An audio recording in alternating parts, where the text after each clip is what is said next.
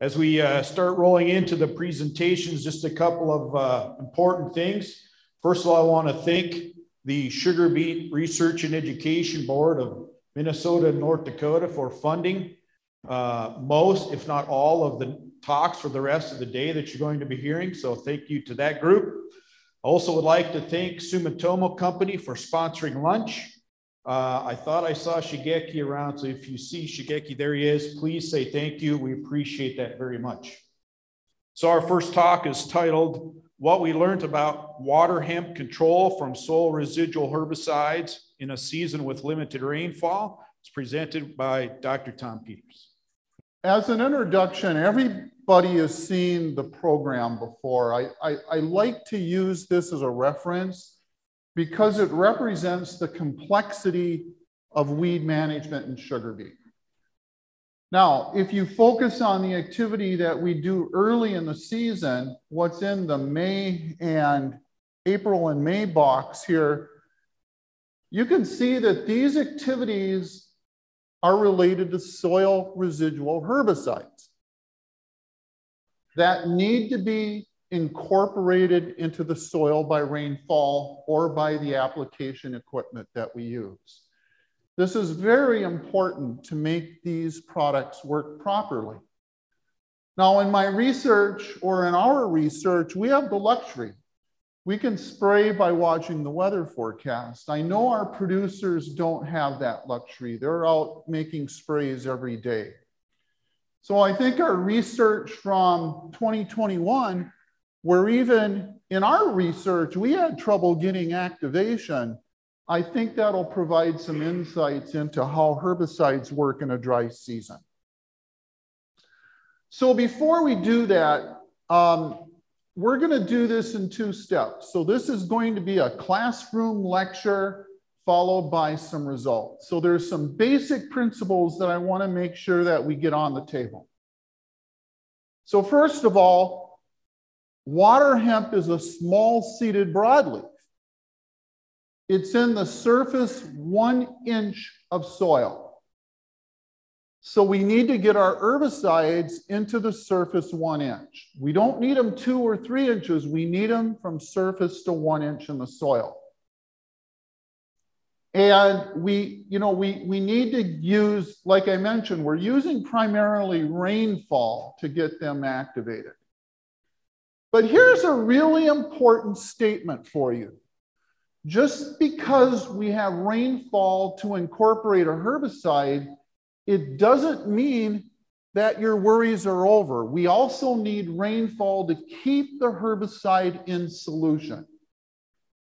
And I can argue that there's many examples in 2021 where our herbicide was incorporated into the soil, but it was bound to soil colloids. So it was unavailable for uptake by our weed seeds. And then the last thing, not all herbicides are the same. So you're going to see this in the numbers in our research. Some herbicides are bound more than others, and I just need to point that out. Okay, so this is a picture that says the same thing that I did on the previous slide. So I want you to see this in green here, and think of those brown things with tails as a water hemp seedling. So they're in the soil solution, and there's herbicide around them. So the herbicide is available for uptake either through the seed, through the roots, or the shoots of water hemp. That's a good situation. That's what we want.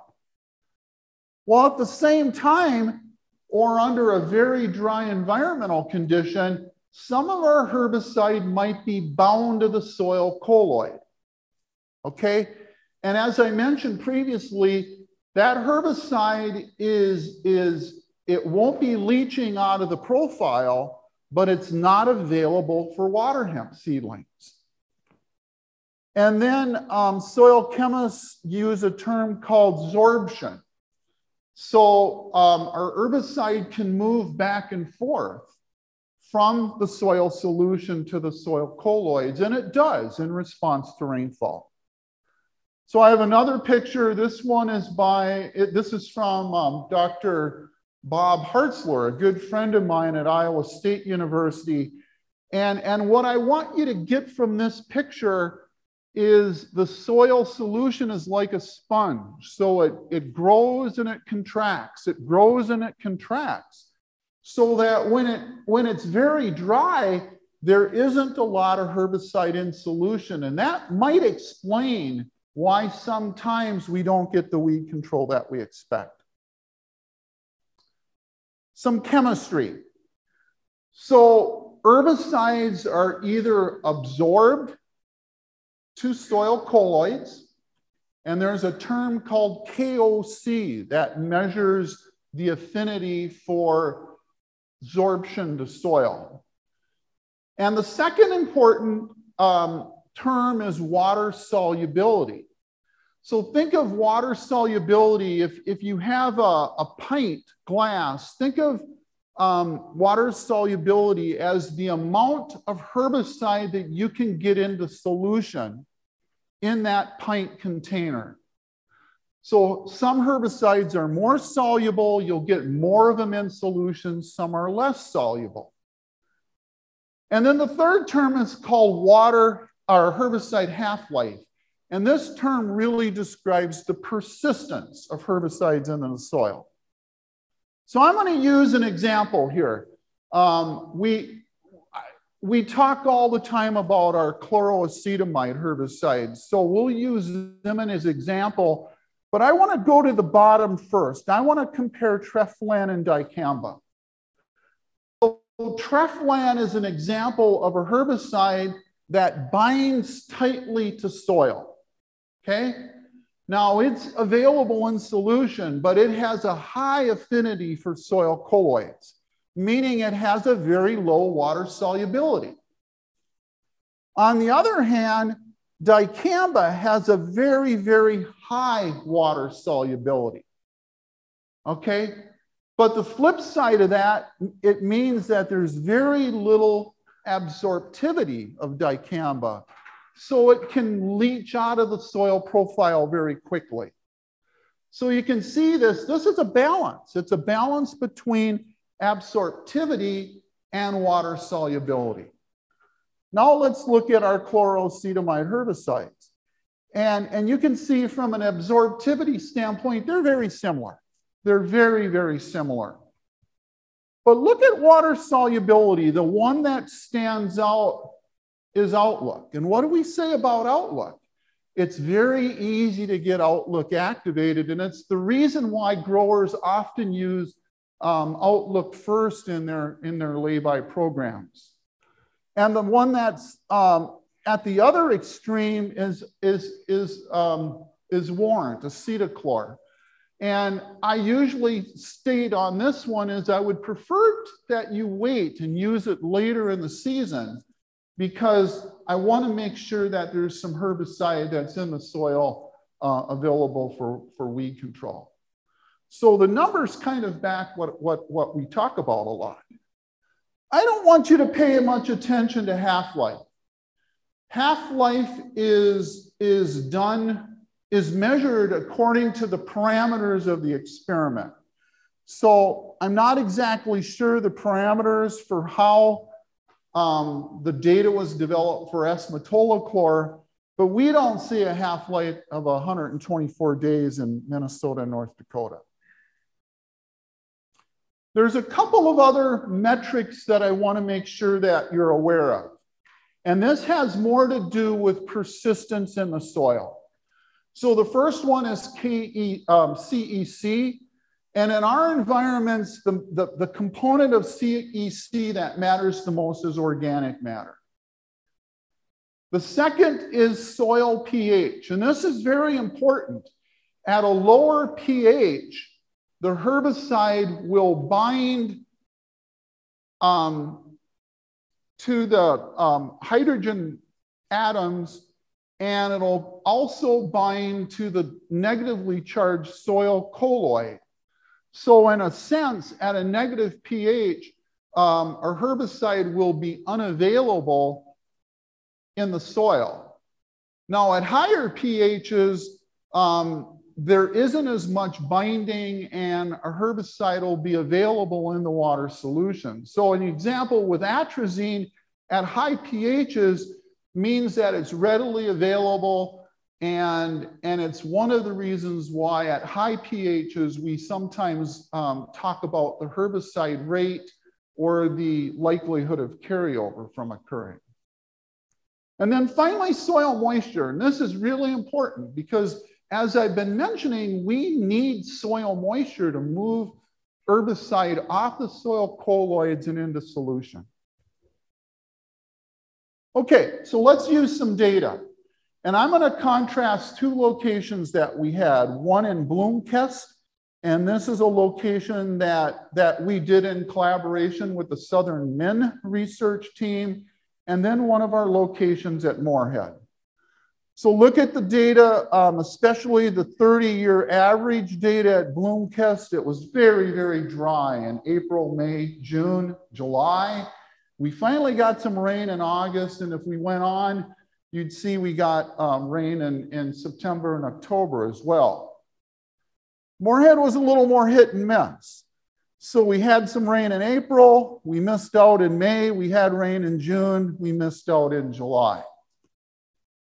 Okay, and I've presented the rainfall data here temporally on the graph. So you can see both sites were very dry in April and early and in May. And you can see the Moorhead rain, and other than a rain event in late May, we didn't really have any rain until the end of June at our Bloomkest location. And if you size that rain event to Sugarbeet, we were at 8 to 10 leaves. So you can see we had very, very little rain to get the pre or the early lay-by treatments activated at Bloomkest. So how is that going to affect weed control? So I want to start with Moorhead. So for the statisticians out there, this was a factorial experiment. There were two factors. The first factor was pre-emergence herbicide, and that's on top. Below is the post-emergence or the lay-by treatment. So that's down below. I'm not going to read these treatments. You've seen them before, but I want to compare factor A to factor B, okay? And the arrow here indicates when we had a significant rainfall event. So you can see that we had rain to activate before I did my evaluations. So one other note that's important here, none doesn't mean that there was no herbicide. It means that there was no pre-emergence herbicide. And all the data is averaged across all the factor B entries where we didn't have any pre-herbicide. So what the data says is that in an environment where we had rain, the herbicides made a difference. We had statistically better weed control from ethyl dual or at the fumazate by itself as compared to no pre-herbicide. So that makes sense, right? Down below, looking at the in-season data, again, really no difference between our chloroacetamide programs, but significantly better weed control as compared to relying on the post-only program. Okay, and of course, herbicide resistance also is nested within that. Okay, so that makes sense because it rained at Moorhead. What about at Bloomkest where it didn't rain? So the arrow indicates up on top that we did get a little bit of rain that timed after the pre-emergent sprays and before my evaluations. The arrow on the bottom means that we went quite a ways into the season on the post sprays before it rained. So on top, the differences are a lot smaller here, but there still are differences that favors soil applied herbicides? Look on the bottom. They're very, very similar. You know, and in many respects, there's not a lot of differences even between the glyphosate only programs, because that herbicide was laying on the soil surface. I think if you look at the numeric numbers only, you'll see that outlook stands out. It's a little higher. And again, I think that's attributed to water solubility, the story we've used. Well, it finally rained, and guess what happened? You can see the benefits of the soil applied herbicides. Okay, next example I want to use. This one is with ethofumazate. So this happened to be at the Fargo airport. And this is a picture that I took in early July. And you can say, what a mess. I'm sure glad I don't have to evaluate that. But I tried to stumble my way through. And after a while, I started to see something that was really interesting. There were some plots where the weeds came later. Okay, in the picture on the left, it's big and small weeds. On the picture on the right, it's weeds that came in later on. So what happened? Well, let's talk about the experiment. This was an experiment to compare PPI and pre-applications, okay? And early means my, germination and emergence of the first flush of weeds. Late is the germination and emergence of the later flush of weeds. We planted into really, really dry conditions. We got a little bit of rain the end of May. So what happened here? What I think happened is that we incorporated the PPI treatment, but that herbicide was bound to the soil, so it wasn't providing any weed control. So we didn't get any weed control from the PPI treatment until after we got the later rain, and it actually did pretty good on the subsequent flush. On the pre-emergence treatment, that maybe small rain event might have incorporated and provided some weed control on the surface. And then you can see we probably lost most of the rest of the etho. So one thing I want to say about etho is if you're going to incorporate it, keep it shallow and use 4 to 5 pints. The other thing is etho takes more water to get activated. And finally, I've seen this in the literature, and now I'm seeing it in my own data. Etho photodegrades. So, Todd, I know we're running short. A summary. Stick to the program. I think using the soil residual program is a little bit like investing money. You can't time herbicide applications to rain events. You're going to miss them, and then you're going to regret it. So the real key message here is to stay to the program. One other slide I want to show, and this is my last one, I promise, Todd. There's going to be a number of presenters from my team that follow, and we're not going to put in an acknowledgement slide in those, but there's a lot of people that we need to acknowledge, and you can read these. I'm not going to. Our students are really critical to make this happen. So I want to make sure that you can see Adam Mason and Brad's name there too. So with that, Todd, I'll stop. And if we have a chance, I'll take any questions. Otherwise, I'll be around all day. I think in the interest of time, we'll keep moving. Okay. Thank you, everybody. Thank you, Tom. Our next speaker, our next talk is titled Sugarbeet Tolerance and Water Hemp Control from Ultra Blazer Alone or in Mixtures. The presenter is Alexa Lyston. All right, good morning, everyone, and thank you for being here. We'll just jump right in. So I'll start by talking about Amaranthus species escapes, specifically water hemp. It's our most important weed control challenge on 79% of acreage, according to the Sugarbeet grower survey that we conduct annually. Some other amaranthus species include redroot pigweed, Powler amaranth, and Palmer amaranth.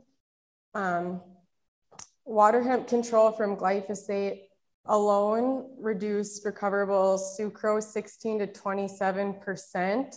So we've measured these losses from these escape water hemp plants and our other experiments. So our best program right now is in Sugarbeet to layer soil residual herbicides, but we also really promote managing water hemp across crop sequences because sugar beets don't have a lot of great post options, and the layered soil residual is our best. What we do have for these escape water hemp control methods is applying glyphosate mixtures with etho and stinger very early post, so the window isn't very big to use that option. We have inter-row cultivation or the weed zapper, which are some methods that are coming back. They're kind of being innovated. There's a picture of the weed zapper down here at the bottom. Another option that we're looking at is Liberty applied with a red ball hooded sprayer. That's under a 24C, and we have a picture down here of what that looks like, where the hoods run between the sugar beet rows and control weeds within the rows. And then lastly, Ultra Blazer Post, and we just got this past summer under Section 18, and that's kind of where my talk will be placed. So Emma Burt has done a lot of work looking at Ultra Blazer. It was her thesis work. And so I just kind of want to summarize her past couple of years looking at that and what we know. So we found out that Ultra Blazer must be timed to greater than 6-leaf sugar beet. Any Ultra Blazer put on the beets before then causes significant necrosis and stature reduction. And then another thing we learned is that sugar beet tolerance and or water hemp control is influenced by both adjuvant type and herbicide mixture with Ultra Blazer. So we have to be careful what we put in the tank with it. We can't just put anything. So that led into some work that we did in the winter, kind of looking at, you know, what are options with Ultra Blazer. And we started looking at S-metolachlor or chlorocetamide with glyphosate and Ultra Blazer. And what we found in the greenhouse was that growth reduction and fresh weight was similar to that Ultra Blazer plus glyphosate. So that kind of got us to thinking, how can we incorporate that into our weed management program today? So what we have right now is a we just chose etho plus S-metolachlor, an early post of glyphosate etho and a chlorocetamide, and then a post application of glyphosate etho and a chlorocetamide. So we got to thinking, what if in that last post application, we took out that etho and put Ultra Blazer instead, so we had an option to control that escape water hemp if it was there. And that's what led into the studies that I'll talk about. We looked at tolerance and we looked at efficacy. So I want to start with the tolerance experiments. They were randomized complete block designs. They had 6 replications across 4 locations. And the treatments we applied were a pre-application, a 2-leaf and an 8-leaf using our plot sprayer. And then we were spraying at 17 gallon per acre. And we measured stand count and percent necrosis and growth reduction. And then we did take these trials to yield to look at yield parameters as well. So like what Tom talked about, this is the treatment list for the safety. It's a factorial. We had a factor A and a factor B. Factor A was a pre-emerge herbicide, and then B was post. So we basically had 3 treatments. The first part of it was, did it have a pre or not? And then the second part was our glyphosate check. And then that standard program that I talked about earlier with the chlorocetamide, the glyphosate, and the etho at the 2 and 8 leaf. And then the third was an early post of a chlorocetamide, glyphosate, and etho, followed by that chlorocetamide, glyphosate, and ultra blazer. So starting with sugar beet injury, we didn't notice any significant effect from a pre or not. So I don't want to talk about that. I want to talk about factor B and that post-emergence herbicide. So what we saw is putting ultra blazer in the tank during for that 8-leaf application significantly injured the sugar beets up to 50% 7 days after treatment. We also measured 7, 14, and 21, and you see those values going down. So the beets did grow out of it. They looked rough at the beginning, but they started to look okay as the season went on. So we were curious to see, you know, what the parameters would say. And again, I want to highlight that treatment. We did take a yield hit. So root yield and recoverable sucrose were significantly reduced from that tank mixture with ultra blazer. And just to kind of show you what we saw, so up here in the corner is just our glyphosate check 7 days after treatment, nice and green, and then down in the corner, this was 7 days after treatment with that ultra blazer application, and there was a lot of bronzing, golding going on there. And this is just kind of to zoom in to kind of show you what we're seeing on those leaves. And then this picture over here, I think it's pretty neat. Again, this is our ultra blazer. The beets aren't doing too hot, but you can kind of see throughout the trial where those applications were made. Again, and then contrasting our kind of standard program down here in the corner with some nice green beets. So moving on to efficacy. Now this treatment list was a little more complex, but I'll try to talk us through it. So again, it's a factorial. We had factor A and factor B. A was there a pre or wasn't there? And then factor B was the post, and we essentially had 5 treatments, and they kind of just got more complex as we went down. So we started with just glyphosate and etho, and then at the 2 and 8 leaf, and then we put in a chlorocetamide, so glyphosate, etho, chlorocetamide, and then we did glyphosate, etho at the 2 leaf, followed by glyphosate plus ultra blazer. And then we added the ultra blazer chlorocetamide, and then at the end we tossed stinger in there as well. So the treatments just kind of became more complex. So I just want to show you the 5 treatments with the pre, because we did see that applying a pre provided better weed control than not. So I just have those 5 treatments there. There is glyphosate applied with all of these treatments, but I didn't want to be redundant. So we just have the etho, glyphosate, so on and so forth. Over here, I am showing 2 sites. We had a Glendon site and a Bloomkiss site, both in Minnesota. So the first column is sugar beet injury at Glendon. The second is sugar beet injury at the Bloomkiss site. So once the mixtures started to become more complicated, we saw up to 94% sugar beet injury. That was a lot of injury. There was not much beet standing there. But over at Bloomkiss, we saw up to 50%, which is more similar to what we were seeing in the safety trials. And then last column is water hemp control at Bloomkiss. And I wanted to just show you that the water hemp control across these treatments were statistically not different. So whether we applied just ultra blazer and glyphosate compared with the chlorocetamide, the ultra blazer, and the stinger, we weren't gaining more water hemp control. We were just injuring the sugar beets more. So what happened at Glendon? Why did we see 94%? Well, on May 31st and June 1st, we were just having a normal North Dakota summer, 75, 82. But June 2nd, 3rd, it skyrocketed to above 90s. A few days were over 100. And the application at Glendon was made on June 3rd. So it was in all those hot temperatures. And then the application at Bloomkiss was made June 9th. So it kind of missed out on those 100-degree temperatures.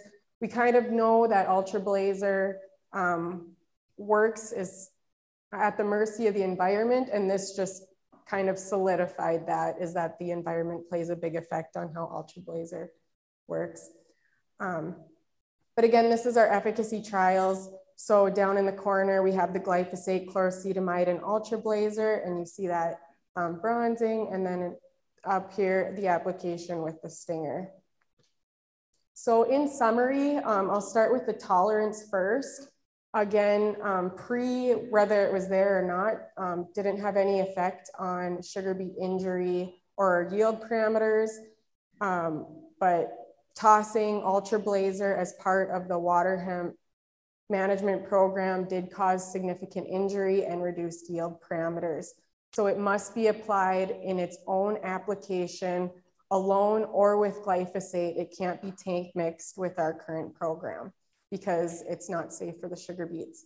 And then as far as efficacy is concerned, these trials did tell us that Ultra Blazer applications control water hemp escapes. It's most effective on water hemp less than 2 inches tall. But again, I wanna think back to those numbers we saw. As we added more chemicals, the only thing we were doing is hurting our beets more. We weren't gaining more weed control statistically. This is the slide that Tom showed. Again, a big thanks to everyone we work with, and thank you. Our next talk is titled Results from the 2021 Ultra Blazer Section 18 Emergency Exemption in Sugar Beets, be presented by Emma Burt. Okay, so like Alexa said, while the technical work leading up to the Section 18 for Ultra Blazer was done as a graduate research project, a big acknowledgement needs to go to Joe Hastings of American Crystal, Mike Metzger of Mindac, and Mark Bloomquist of Southern Minnesota Beet Sugar Cooperative for their assistance in securing this Section 18. We were given a low probability of getting this, mostly because it's hard to demonstrate a yield loss, but because of their help in providing us with that data, and especially to Mark for writing such a compelling case as to why we needed Ultra Blazer and sugar beet, we have these results to share with you here today. So today we're going to talk about the Section 18 itself, the rate that was allowed, the co-herbicides, adjuvants that could be used, and the sugar beet stage, how many acres were actually sprayed, and then the results of a survey that was passed out to growers that used Ultra Blazer and also to the ag staff at the co-ops.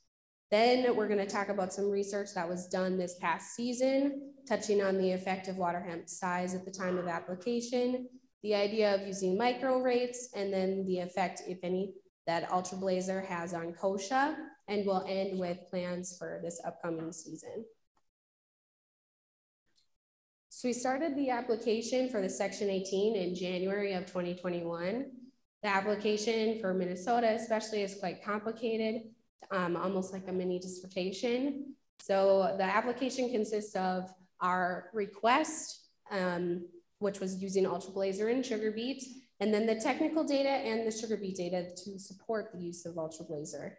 So we received the Section 18 with the support of Luther Marquardt and his American Sugar Beet Growers Association team, approval in Minnesota and North Dakota, and then others used our technical data to receive Section 18s in Michigan, Nebraska, and Colorado.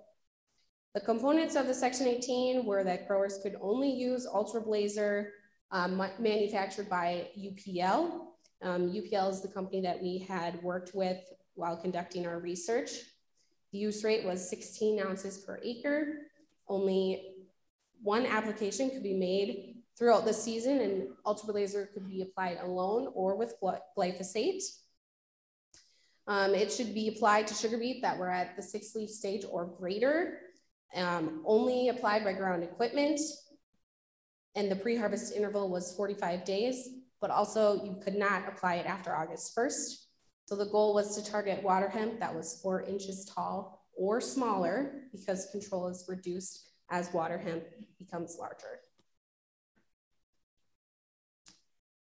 There were about 32,000 acres that were treated with Ultra Blazer, roughly 28,711 in Minnesota and 3,294 in North Dakota. We're very pleased with those numbers. However, our Section 18 was complicated by a couple factors. First being that it was extremely hot immediately following the approval of the Section 18. Air temps above 90 degrees for about a week after approval. And we know that hot weather increases the injury to the sugar beet. So the issue there was, do we spray it anyway, or do we wait for the temps to cool down a bit? But every day that we waited, the water hemp gets bigger. Then the second issue was that we had a variable crop. We had sugar beet newly emerged all the way up to 6-leaf or beyond in the same field. So with our research demonstrating that we would severely injure and or kill super young sugar beet, we needed to wait until sugar beet were at the 6-leaf stage or greater, but then that also resulted in us spraying larger water hemp.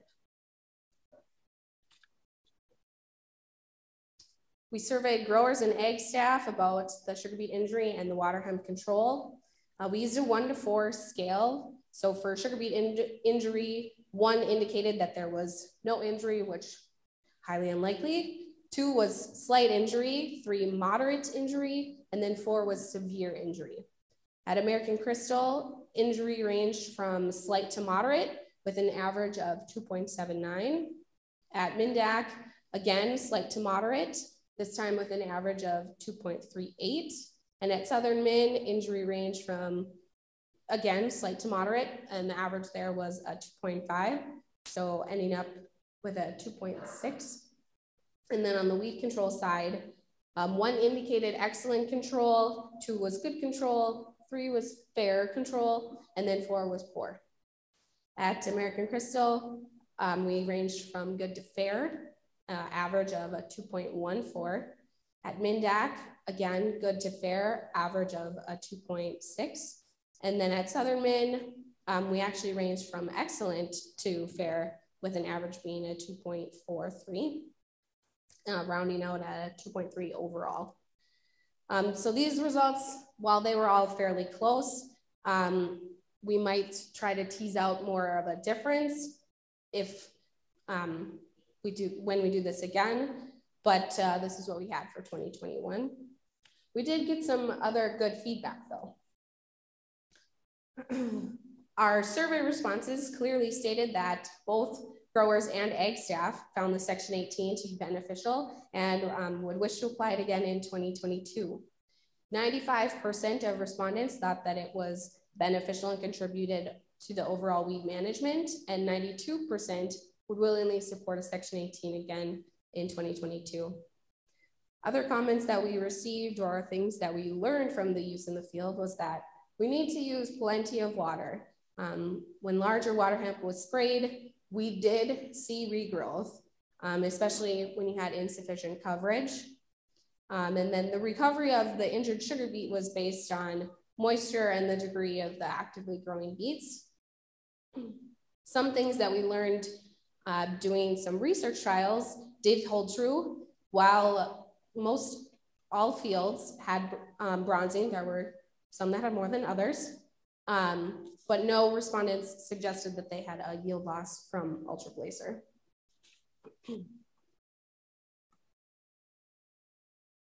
Okay, so now we'll move into some of the 2021 research. After we got the Section 18, we needed to educate the ag staffs quickly about how to use this Section 18. So we held meetings with the co-ops and we devised a 1-to-5 scheme here for using an Ultra Blazer based on the risk of injury and your water hemp pressure. So starting at the top, 1 was using Ultra Blazer by itself. 2, we added a low rate of NIS. 3, we added a high rate of NIS. 4 was Ultra Blazer plus glyphosate plus AMS. And then 5 was Ultra Blazer plus glyphosate plus AMS plus NIS. We conducted demonstration probes in all of the co-ops at Benson, Crookston, Hendrum, and Foxhome in Minnesota, and in Castleton, North Dakota. The Hendrum site was along a dirt road, but it was so popular that Tom joked that the township should pave it for ease of viewing. So this is the data from the demonstration sites.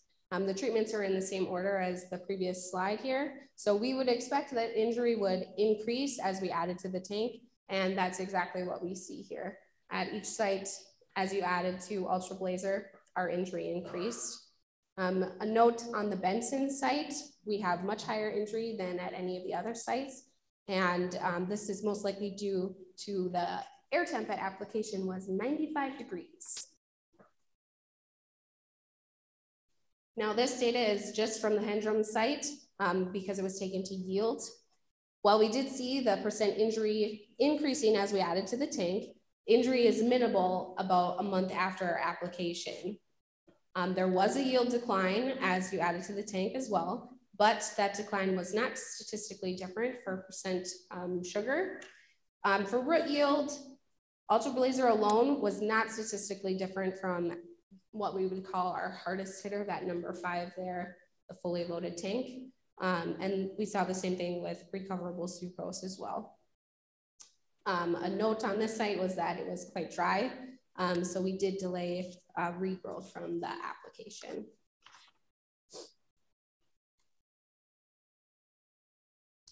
Here's that Benson site that I talked about, the highest injury there because of how hot it was, 95 degrees, and the spray occurred in the morning. So we do see lots of bronzing in these photos, Ultra Blazer by itself, and then more bronzing and then more growth reduction when we added the glyphosate. This site taught us to be mindful of the air temps and to avoid spraying in the morning. Many applications now went on late afternoon or early evening, also based on our knowledge from applying Betamix. This is just an up-close picture of the bronzing that we saw. Adding glyphosate is essentially like adding an oil-based adjuvant. Usually we did observe more water hemp control, but more burn to injure the sugar beet. This is a Bloomcast spray, early June. These photos are about 10 days after spraying. Some ag staff requested a repeat application, maybe 7 days after the first app. And then others have mentioned differences in control based on the direction that the sprayer was moving in the field, that the canopy maybe protected the spray from getting the water hemp. Then experiments were conducted investigating the size of the water hemp. So you can see here we've got a stake with inches to measure the water hemp at the time of the spray. So this is the data from that, a Bloomcast and a Moorhead site. So we've got water hemp, visible percent control in response to the size of the water hemp at application. Moorhead had a more steep decline than Bloomcast did, but you can see it's nice and steep there. The size of the water hemp is a big factor. All right. The biggest question that we had was, what about using Dr. Dexter's micro-rate program? So we did conduct a couple probes. The green table on top is a field experiment conducted in collaboration with KJ Ag. We saw that water hemp control was less as the micro-rates were used, and then injury was roughly the same. And then also was done in the greenhouse, that's the blue table. We did see some response to rate with less injury from the micro-rate approach, but the fresh weight reduction was the same. So kochia was not a component of the 2021 Section 18, just because we have very inconsistent control and experiments that were done in 2020 and 2021. And this is a function of the size of kochia, key being that kochia should be 3 inches tall or less. And a note that the data from these sites The kochia here is sensitive to glyphosate, so the mixture of data is misleading. However, we would still recommend Ultra Blazer plus glyphosate mixtures for controlling kochia. Okay, so wrapping it up, for 2022, we do intend to request a Section 18 for Minnesota and North Dakota, as well as Eastern Montana for water hemp and kochia control and sugar beet. And Michigan will also request a Section 18. A Section 18 is the only option for a label at this point until UPL submits for a full label. But they are not far enough along in the regulatory process to get that. So this is why we are going with Section 18, but we will continue to work with them towards that goal. Some ideas from ag staff, just looking into, like I said before, the repeat applications, touch on MSO or crop oil instead of the NIS, taking more of those 1 through 5 schemed trials to yield and investigating the spray volume and spray coverage. We will not make changes to the 6-leaf growth stage recommendation or to using just glyphosate with Ultra Blazer. Okay, now I'm done, Todd. All right. Put a round of applause for Emma. So our next presentation is entitled Fall Seeded Cover Crops for Water Hemp Suppression, presented by Ryan Borgen. So water hemp has continued to provide production issues in sugar beets. This morning, I'd like to talk about water hemp suppression with cover and nurse crops. In my presentation, I'd like to talk about some benefits we received in the past by the use of cover crops, compare spring and fall seeded, and then talk about or describe a couple different ways you can integrate them. And then I would like to end our presentation talking about our recent experiences, which has developed some good and unfortunately not so good results. I'd like to start with this picture that was captured last spring. We experienced a dry fall in 2020, a mild winter where we received little snowfall and which eventually led into a dry and early spring. This created some production problems for farmers as far as leaving vulnerable dry topsoil that was prone to wind erosion. As a result, you can see that there's valuable nutrient-based topsoil that was blown into road ditches. And then the picture on the right is cotyledon sugar beet that was severely damaged by the soil erosion, and that caused stand development issues.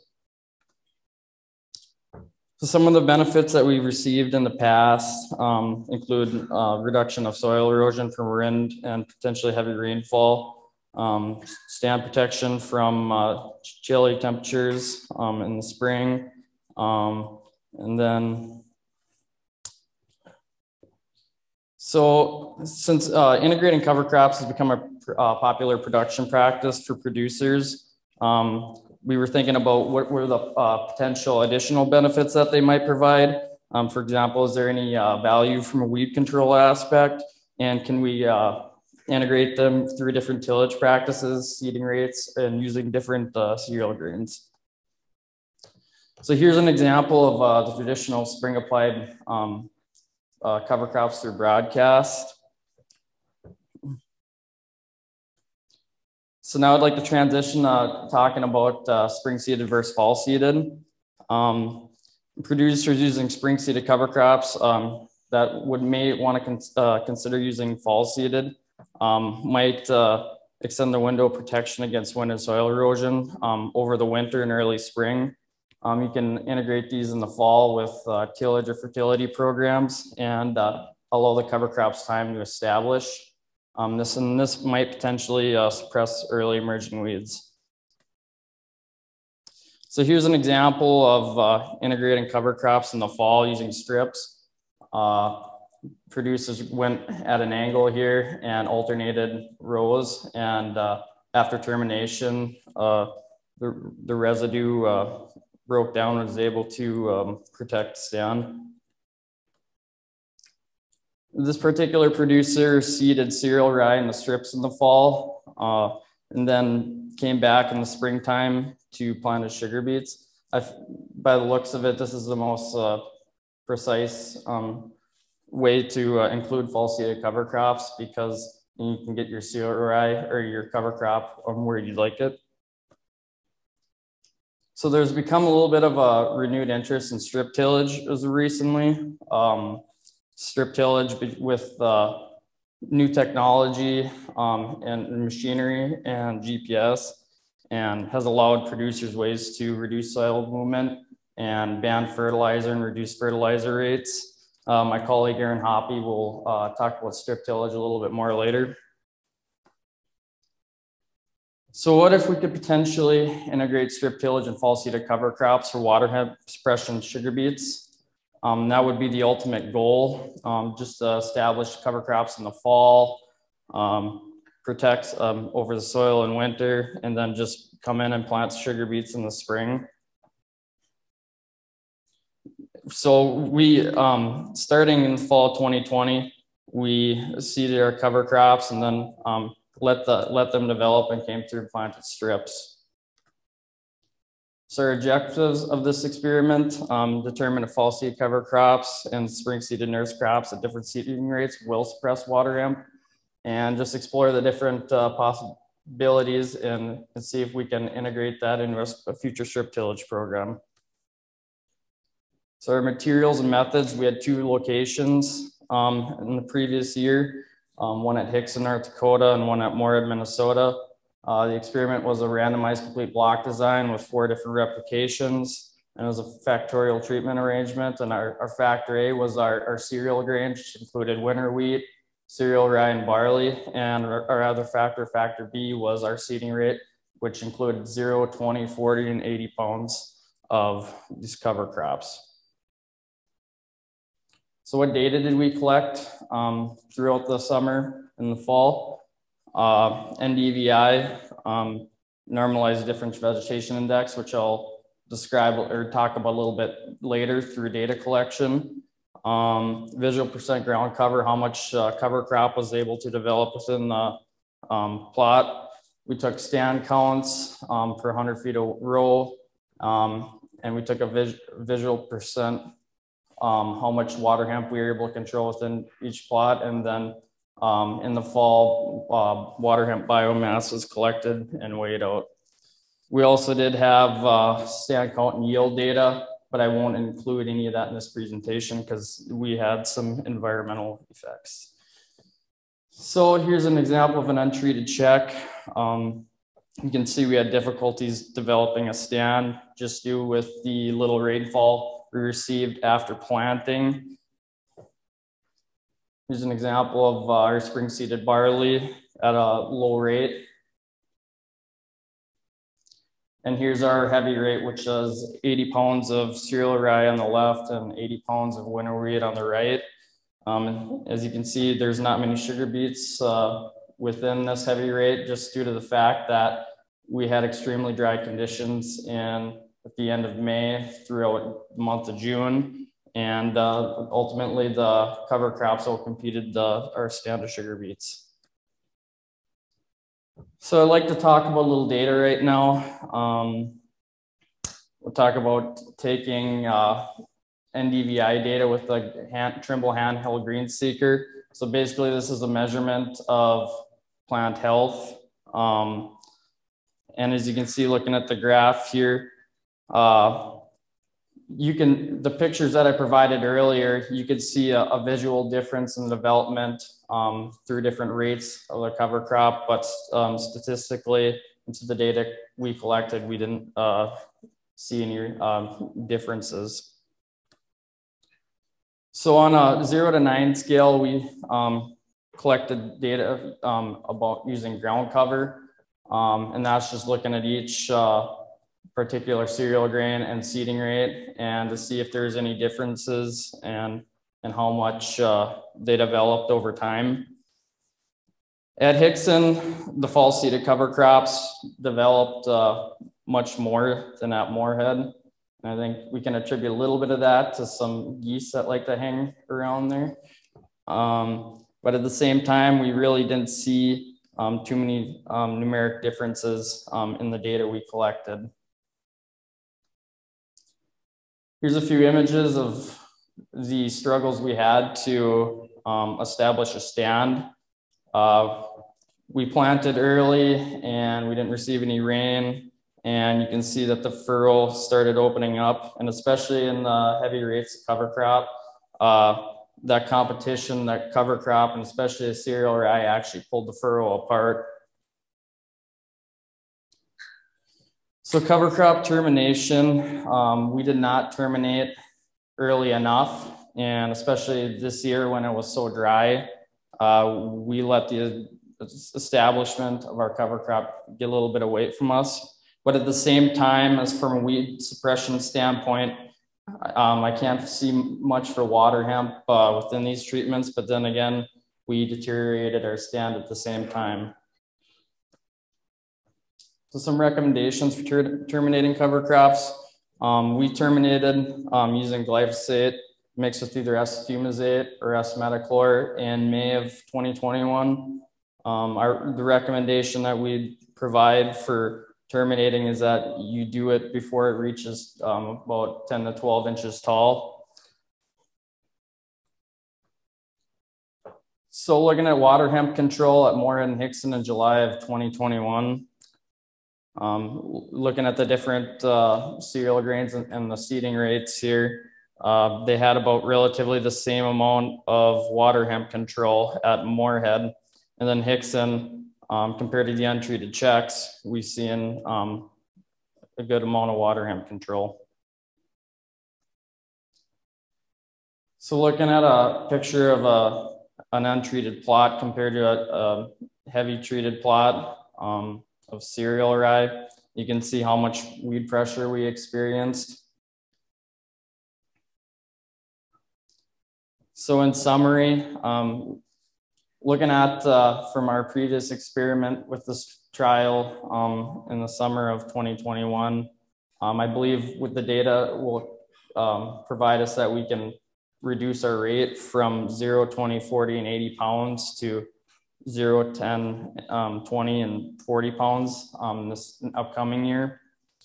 And like I said earlier, I didn't elect to include any stand or yield data just because they were severely reduced by the cover crop development and how fast they ended up developing, and the water hemp. So we observed the evidence, or some evidence, that weed suppression was created by the use of cover crops. It wasn't very consistent, and it turns out it wasn't depending on seeding rates.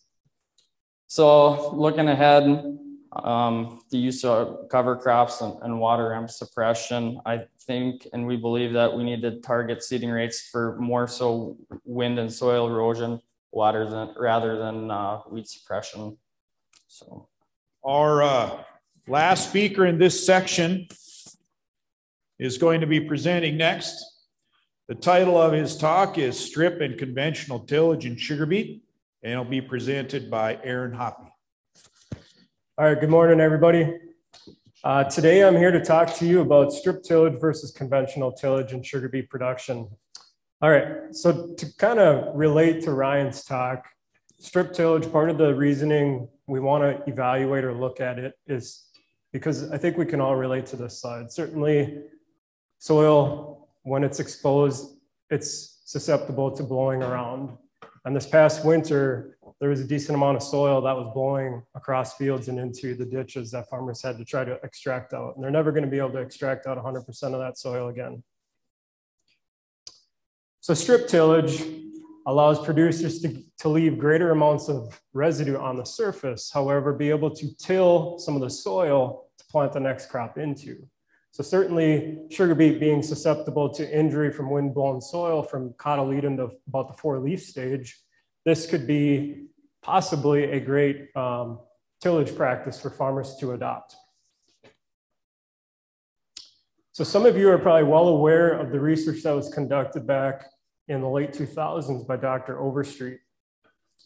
So Dr. Overstreet looked at strip tillage for 4 years from 2007 to 2010. at 2 locations in small plots. So the tillage was primarily conducted all in the fall, except fall of 2008 was extremely wet, where they had elected to make the strips in the spring. So briefly, the results from those 4 years, there was no difference in root yield in 2007. There was no difference in root yield at Moorhead in 2008. However, there was 10% less yield in strip tillage at Prosper. In 2009, there was no difference in root yield. And in 2010, there was 12% greater yield in strip tillage at Moorhead. However, no difference at Prosper. Now, I will admit one conclusion or one thing that they did observe was that occasionally there was less sugar produced in strip tillage. So why is Extension getting involved in strip tillage research? There's becoming a lot of renewed interest in this. So some of the growers are desiring to reduce input costs. So we have many different collaborators in this study, and through visiting with some of these producers, a lot of them are talking about trying to reduce some of their investment. So this research is going to look at on-farm comparisons versus small plots.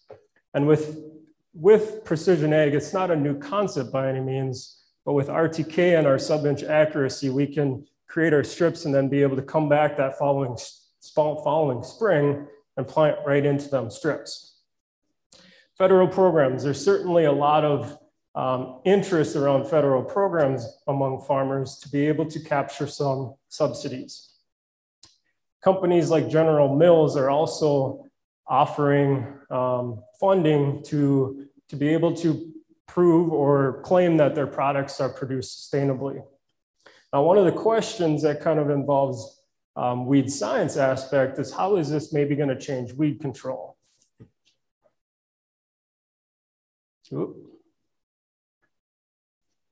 So the objectives of the strip tillage research are kind of 3 elements. The first being to evaluate strip tillage on farm and sugar beet production. Is there a difference in production between the 2 systems? And we're going to specifically look at plant stand, yield, and quality. Now, number 2, we're also going to assess some other metrics between the 2 tillage systems. So we're going to look at plant NDVI, or we're going to look at NDVI to look at plant vigor.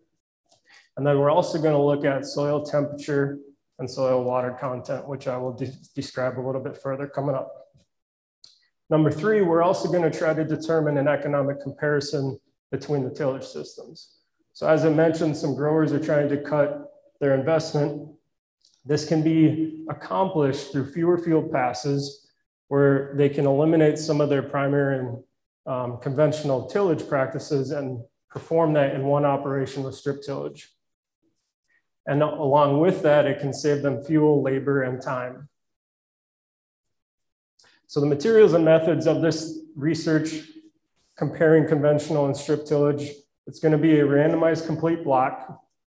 And simply the growers are going to use their respective practices. We're not going to change anything up regarding that.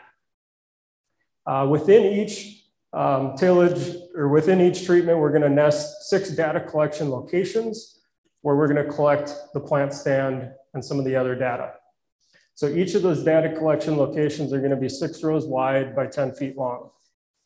And the data collection locations will be paired in strip and conventional tillage and positioned within the length of the strips to represent any field variability. So we can certainly not compare data that's going to be near a drainage ditch or anything like that. In 2021, we had 6 on-farm locations that included Walsh and Trail counties in North Dakota and Polk County in Minnesota.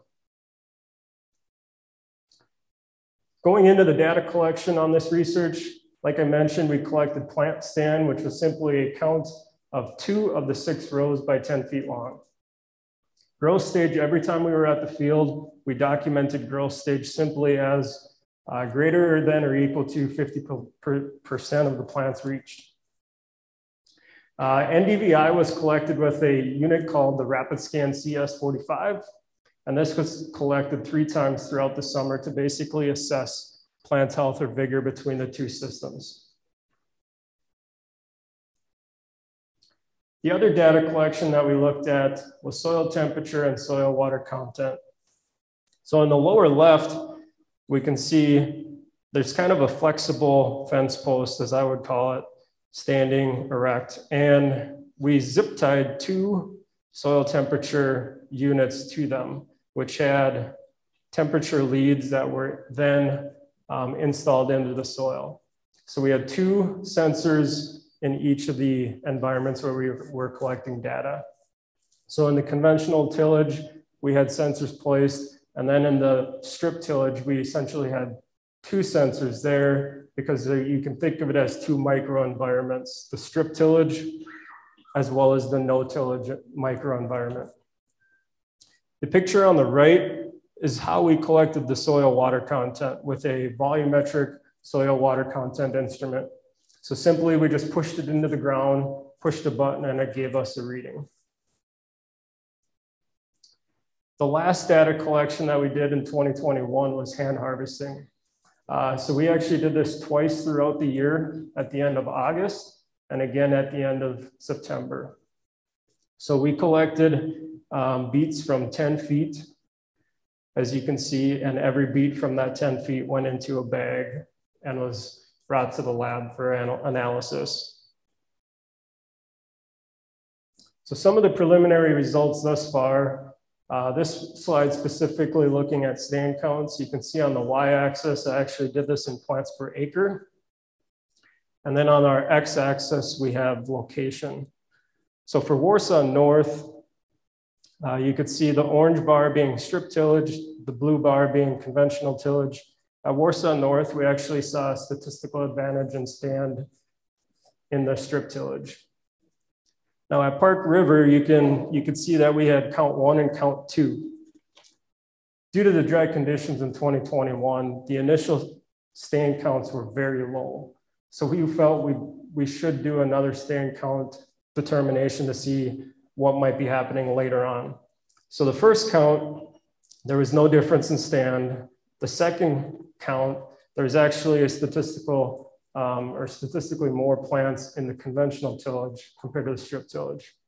So part of that reasoning that we feel from 2021, there was greater moisture in the strip tillage that allowed some of them sugar beet seeds to imbibe water and germinate, but likely to nest off because some of it became dry.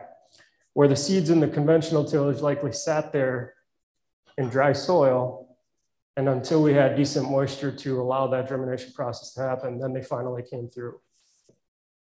Hillsboro was another location for us that was extremely dry.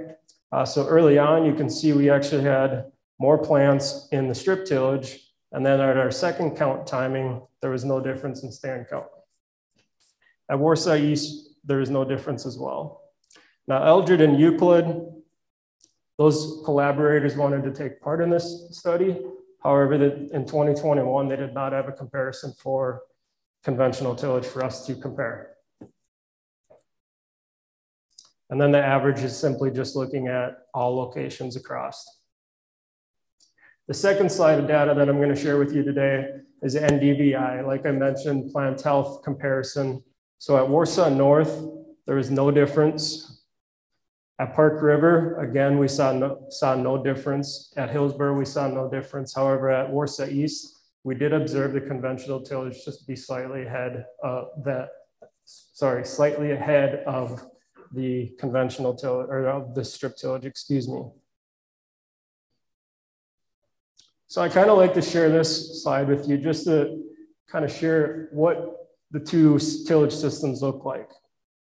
So this is certainly later in the season, but you can see on the strip tillage side, there still is that integrity of the wheat stubble that is still standing there. So early in the season, this would likely protect the sugar beet a little bit more from the wind-blown soil that can happen. So plans moving forward, as I mentioned, I didn't include all of the data, and part of that's due to sake of time, but we're going to continue to analyze our soil temperature. Soil temperature was collected hourly, so we have tons of data points that we can look at to see what is happening between the two tillage systems. And we also collected soil water content so we can compare each of those environments, as well as the yield and quality data from our hand harvesting. Certainly, we're going to continue the collaboration with the growers. We hope to have 6 locations in 2022 like we did in 2021. And then the far out vision, like Ryan kind of mentioned, is to integrate strip tillage with nurse or cover crops.